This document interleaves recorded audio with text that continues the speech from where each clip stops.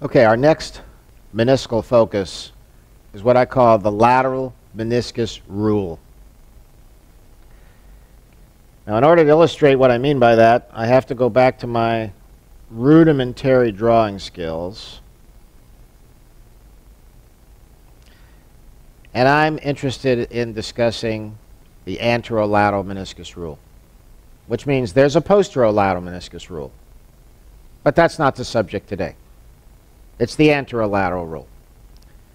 So we've got a very busy party going on anteriorly.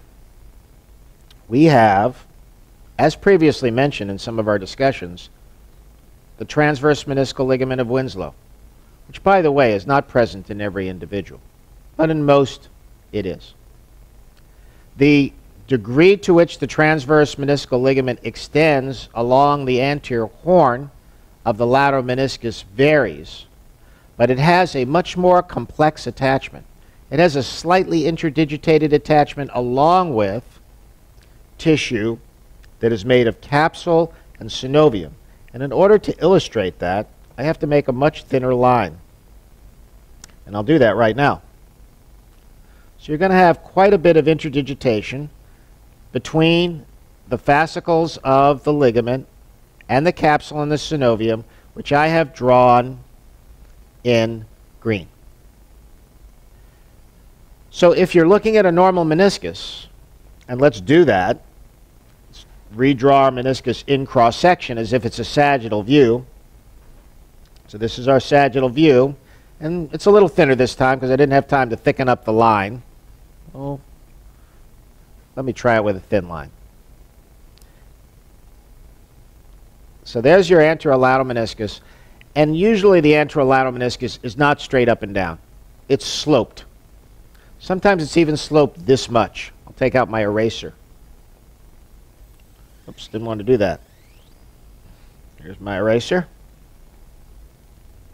So it'll often look a little bit like this. Then you have the transverse meniscal ligament of Winslow, which is going to sit right here. Should be in blue. Let's make it blue. And then you're going to have areas of interdigitation, which I will draw in green. I'll make them a little thicker now so that they're more easily seen. You have these little areas of interdigitation. Sometimes you have one dominant one. Sometimes you have a lot of little ones.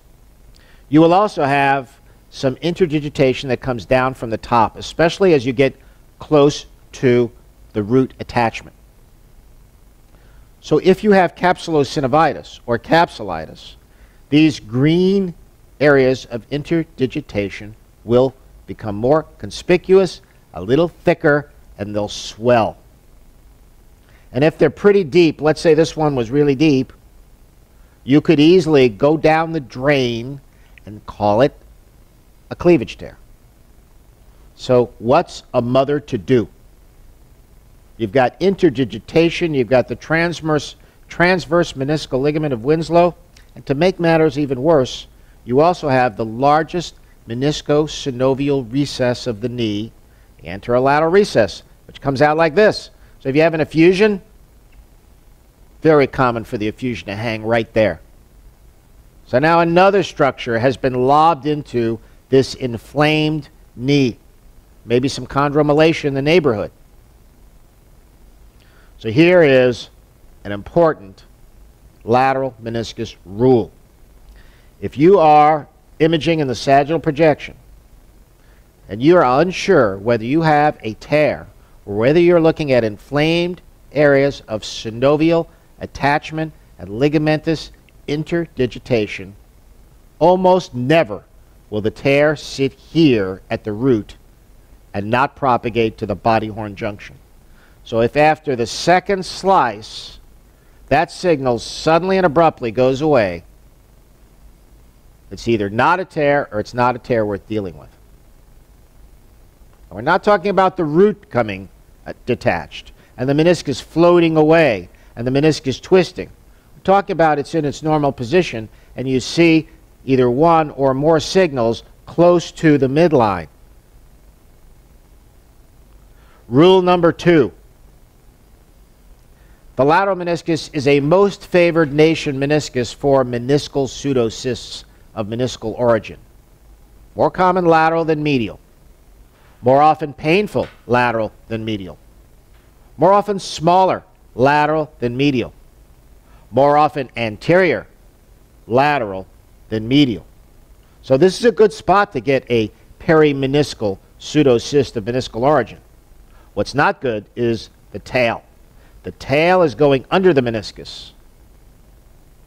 That's a meniscosynovial recess, or if it's under pressure and there's no fluid in the joint, could be a ganglion.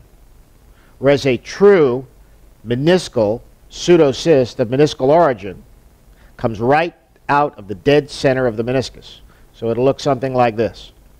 It'll bisect it. I'll do it in pink. So a true meniscus pseudocyst comes right out. We'll overlay it right there. That is what a meniscal pseudocyst of meniscal origin should do. The tail should go right down the middle. Now, should it come out the other side?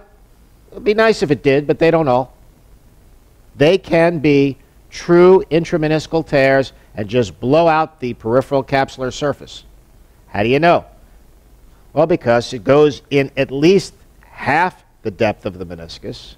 It's a white line that communicates clearly with the thermometer bulb of the pseudocyst, and it's right in the center. How did it get there? Usually there's an area of weakening so that there is diffusion along the radial bundles of the meniscus all the way out from the inner third to the outer third, even though you might not see the inner third component. How do you deal with these? Ones that are intrameniscal, you may have to go from the outside, take it out, and then sew. The ones that communicate, you go from the inside and sew them shut, and you leave the outside pseudocyst alone, and it usually dries up on its own unless it's inordinately large. But the take-home message, the anterolateral rules are lots of interdigitation along the anterolateral deep horn and root, both ligamentous and synovial interdigitation. Unless it's on the third, fourth, fifth sagittal slice, it's not going to be a cleavage tear.